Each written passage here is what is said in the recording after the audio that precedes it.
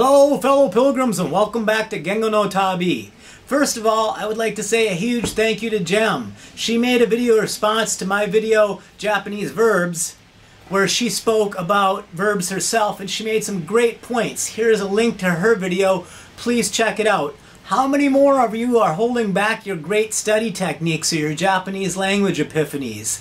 If you need help producing a video to share these with us, your fellow pilgrims, then let me know. I will be glad to give you a hand and do anything else I can.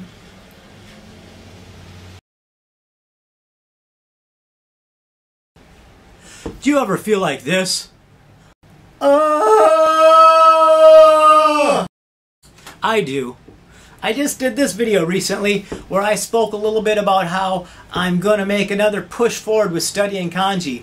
I always study Japanese, but I step away from studying kanji because it's tough, it's daunting, it's arduous. But I need to learn my kanji, and I know there's a lot of you guys out there who are in the same boat. You really know you need to learn your kanji and you want to study it, but maybe you're doing it now and you're struggling, or you've stepped away from it a little bit like I have and you want to get back to it. So I'm going to put up some videos where I talk about what I'm doing or whatever, just for food for thought for you, or just for a platform so that you can comment beneath the video and say what you liked about what I'm doing or how you're doing, how your struggles are going. Maybe just rant about how you almost pull out your hair that day studying kanji. Anyhow, Andreas, who we talked about in a video recently, introduced me to this new study site called JapanActivator.com. It is an awesome study site and I've been using it a lot. It has a kanji game. Let's head over there and check it out. I'm playing the Kanji Invasion game. Pick a level, pick what you're testing for, reading or meaning. Blow up the kanji before they get to ya.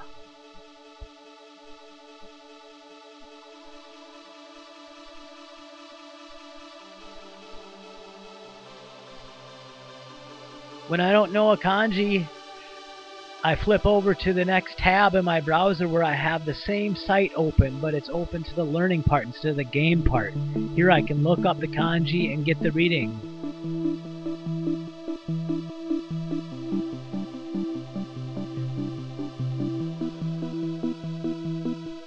I can't cut and paste the kanji from this site though, so once I have the reading by looking it up here, I go over to my favorite online dictionary. Learn more about it here, and I can cut and paste the kanji and I put it in my favorite online kanji reference. There I get the stroke order. I like to use graph paper to draw out kanji. It works good for me.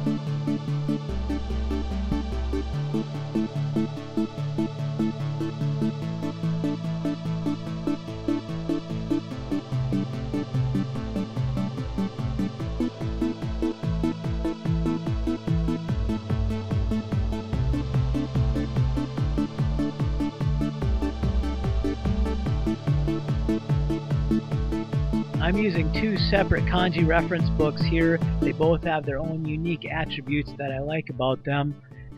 Here I learn what the radical is and some other elements about it that will help me make associations and remember the kanji.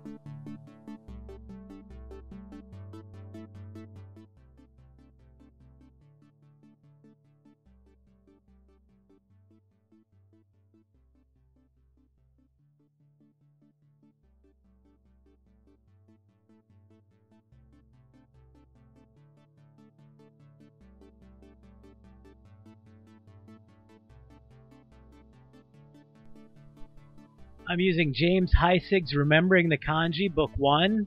Great aid, look it up. Kenneth Henschel's Guide to Remembering Japanese Characters. As I said, graph paper.